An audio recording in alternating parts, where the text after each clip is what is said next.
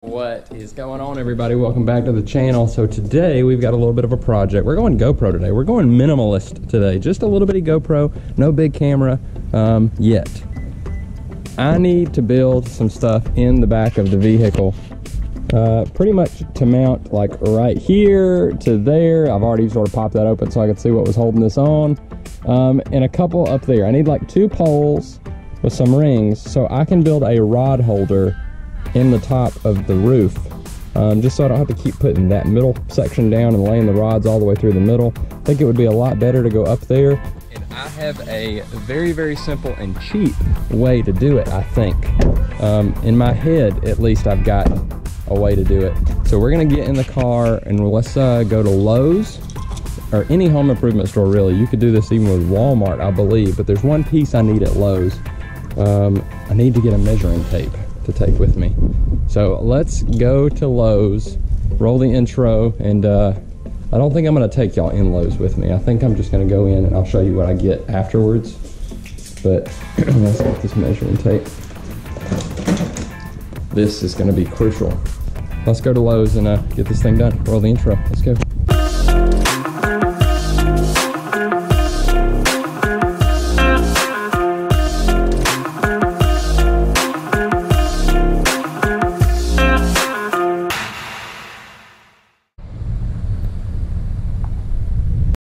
So as much as I didn't want to, I had to only get a few things at Lowe's. I had to get these. These are 1 1/4 inch caps, like PVC caps. And these are gonna be mounted on the sides to help anchor the bar that I need to go across the truck. So the thing is I was gonna get everything at Lowe's, but they're overpriced on some things that I could get at Walmart for like half.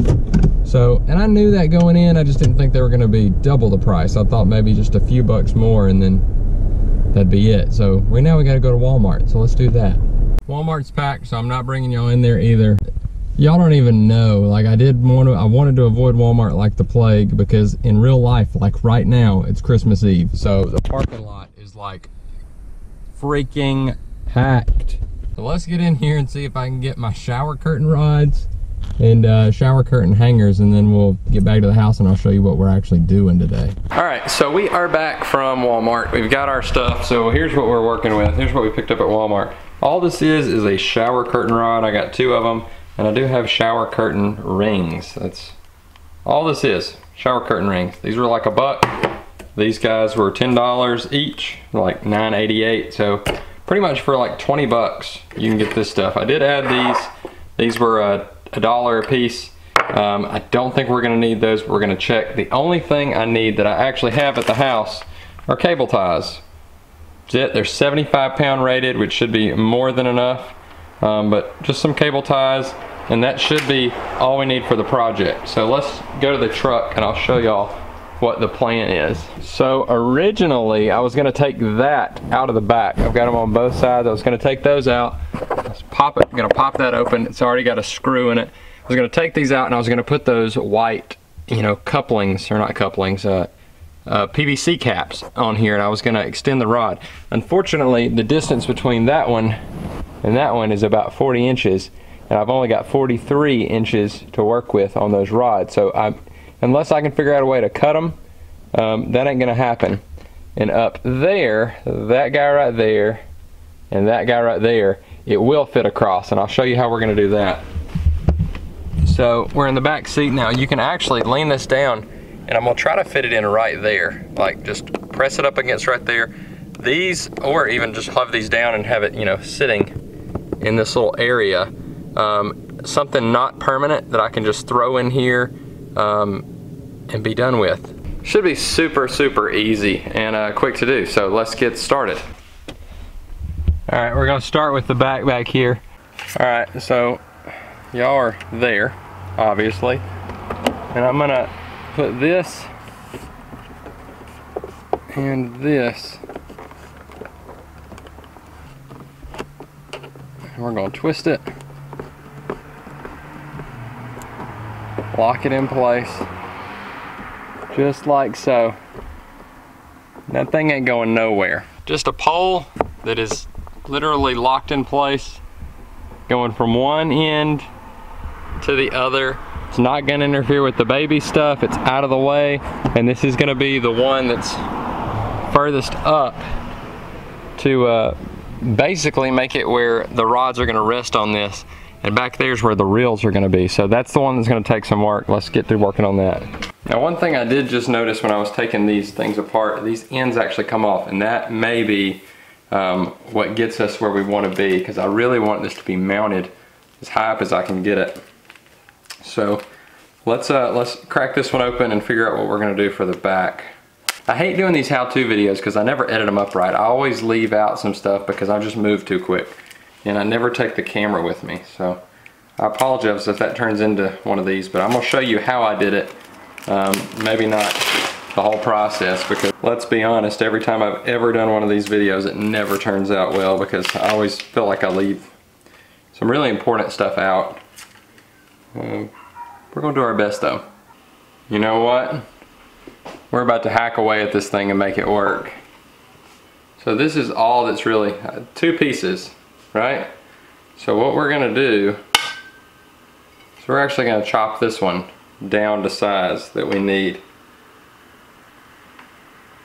And then I think we can put our little caps back on. I think we can make this work. I really do. I think this is, we're on to something now, boys. We're on to something.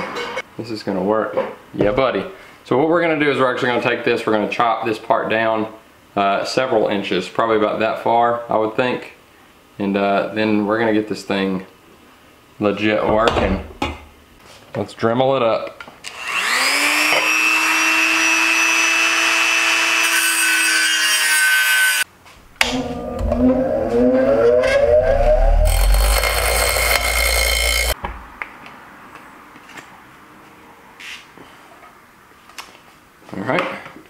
Alright, so we have chopped the pole, the little one pole down to 36 inches. So it's 36 inches in length now.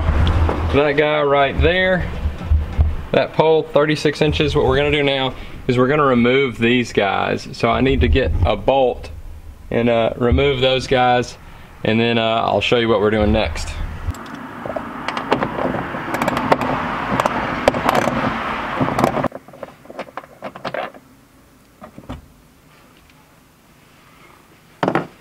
For any of you that have a Toyota 4Runner, this is a 2018, that's a 10 millimeter, so removed that. Now that those are removed, we're gonna take the thing we got from Lowe's, we're gonna actually put it right there. So let's go do that. We gotta measure that out and be right back. So I've got these guys, these little caps, these PVC caps, and what my plan to do is put it like right here. And the reason I like it being rounded is because I can actually angle it like that. As long as I can get my socket in there to screw it back in, it should be just fine.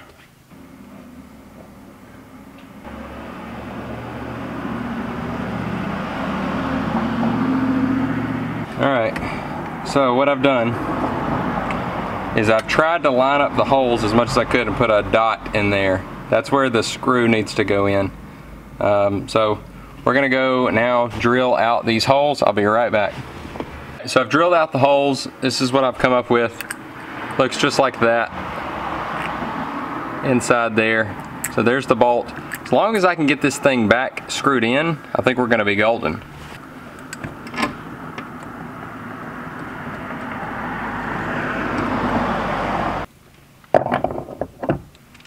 Let me go get an extender. Even better than an extender that angles. Perfect.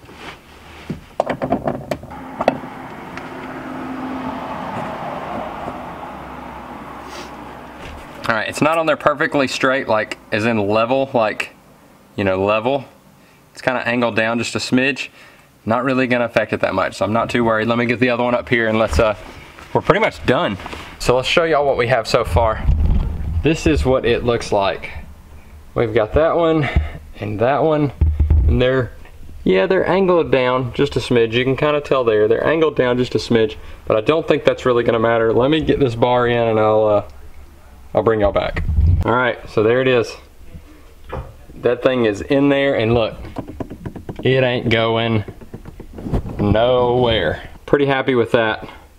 And now we can actually show you how we're gonna hang the rods. All right, so this part is actually super simple. We're just gonna take these guys.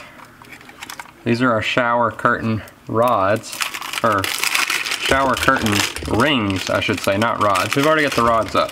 I've got the little ring right here locked in, so it's locked in place. Hopefully it's focused on that.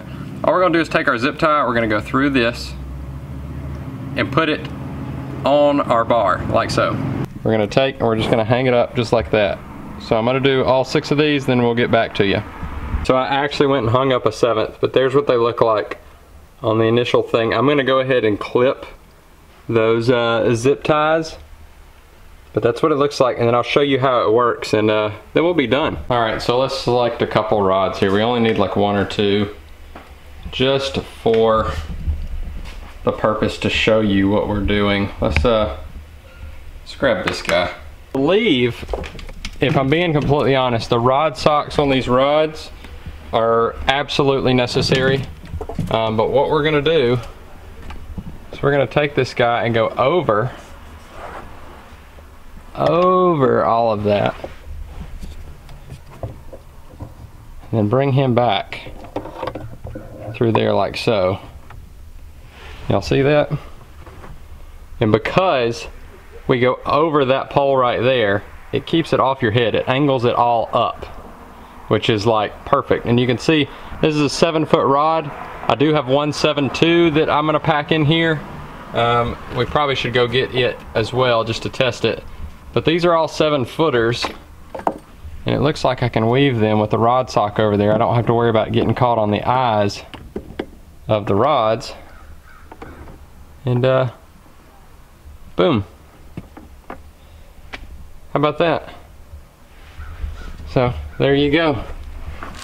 That is about as easy as it gets. Let me know in the comments what you think. I'm gonna basically add a bunch of these in here real quick just to see how it all looks. Oh yeah, there you go. All done.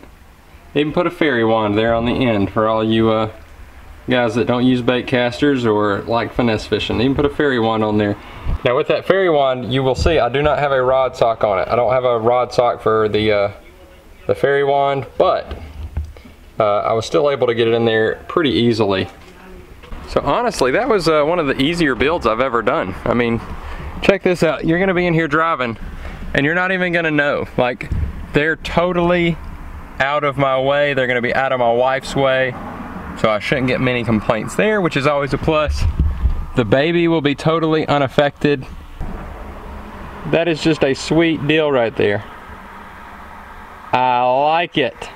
And we did it for about 20 bucks. I mean, it was, I think it's gonna be 22 bucks because we actually did use the couplings, and I keep wanting to call them couplings. The PVC caps we actually used, so that made it a huge plus. It looks better, it looks cleaner back there like that. And I like it, I can dig it. And that's gonna do it for today's video. I hope you guys enjoyed it. Let me know in the comments what you think of it. I mean, for 22 bucks, I don't think you can really beat that. And I tried to make it as open as possible, so even if you didn't have a 4Runner, like that's a 2018 Toyota 4Runner, if you don't have a 4Runner, if you've got any kind of SUV, it should work in almost any of them. So that's, tried to help everybody out. But again, I've seen similar things on like Tackle Warehouse, Cabela's, Bass Pro, and usually you can't get them for under 30, and we did it for 22. You can't beat that price. But if you liked today's video, hit the thumbs up, and as always, hit the red subscribe button, turn it gray, subscribe to the family, the BFF, the Bee Fishing family, and we'll catch you on the next one. Later, guys.